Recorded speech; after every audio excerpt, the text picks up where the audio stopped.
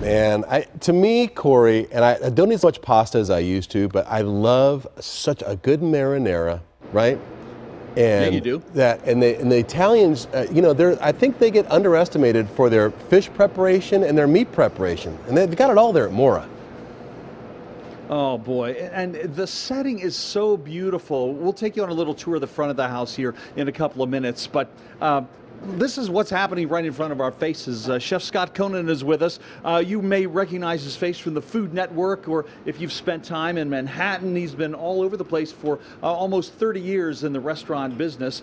And Chef, I know I don't look that old. No, see, this is, again, I know why you're up early this morning, for the compliments, as I always say, but your restaurant is lovely, and congrats on the reopening. I know that it's been about a month and a half for you. A great run so far. We have a lot of happy customers, fortunately, since we've reopened. Let me slip underneath you. You know, it's one of those things. You reopen, you don't know what's going to happen, and everybody's been, the customer base, our client base, our guests have been, you know, just very welcoming, I would say, which is I don't doubt that it's a mob scene. People are so excited and ready to get out. Well, as we kind of take a little look here, tell me about your food philosophy. There are many restaurants in the world, of course.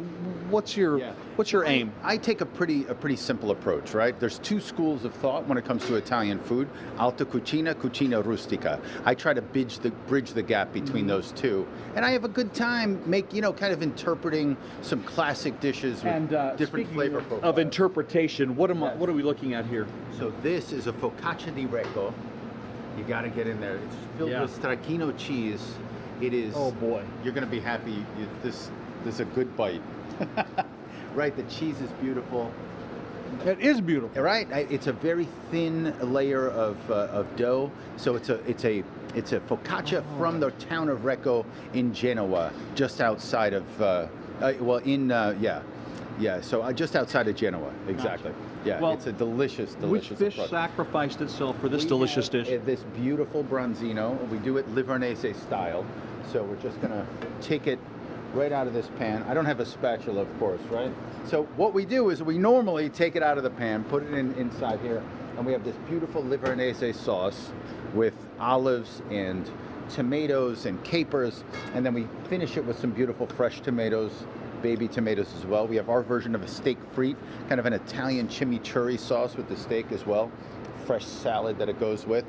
You showed the burrata earlier. We have with eggplant and some Calabrian chilies as well. Pizza, focaccia. What else do you want? I can't even hear what you're saying, Chef.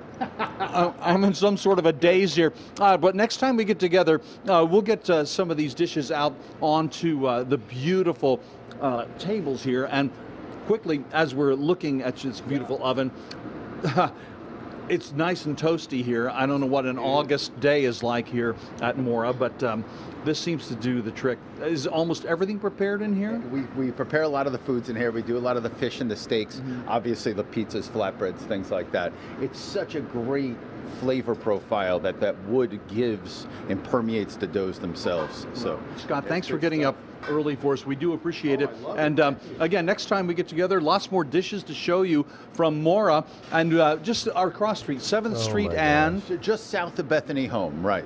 Very exactly. All right. So, Troy, can you imagine I don't what steak looks like? Oh, yeah, there you go.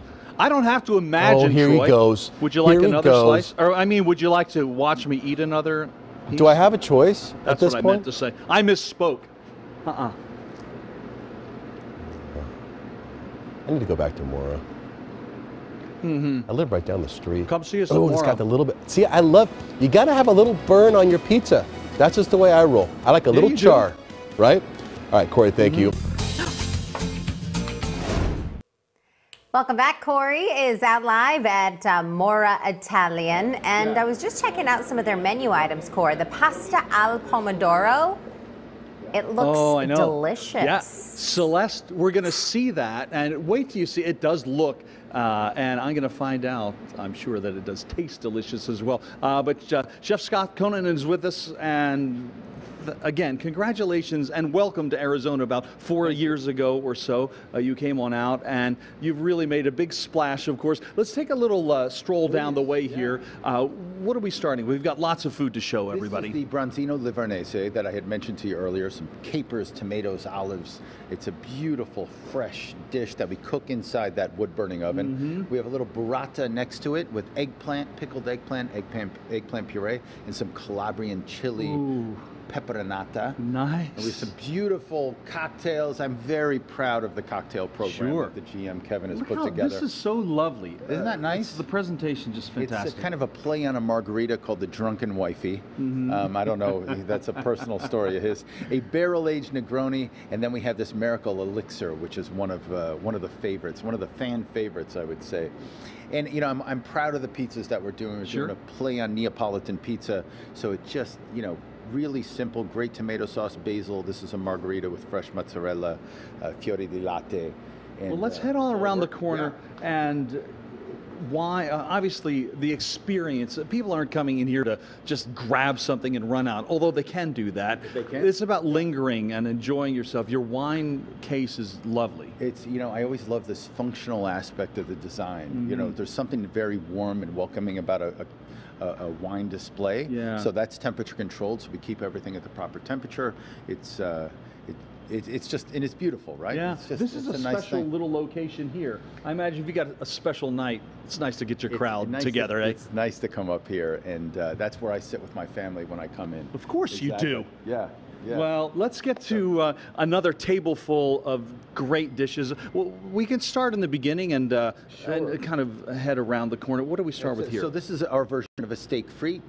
New York strip, beautiful French fries with a little Italian-style chimichurri. Another pizza margarita, as we mentioned before. This is a porchetta pork chop, porchetta style with the seasonings of porchetta, the same burrata that we had earlier. Let's finish on this. This is a fettuccine with escarole and mushrooms, roasted garlic inside. Of course really it is. Simple and simply delicious. And this is a signature. It's pasta al pomodoro. It's spaghetti, essentially, technically tonarelli with tomato and basil. If most people who've been here seem to have ordered this, we sell hundreds of this dish.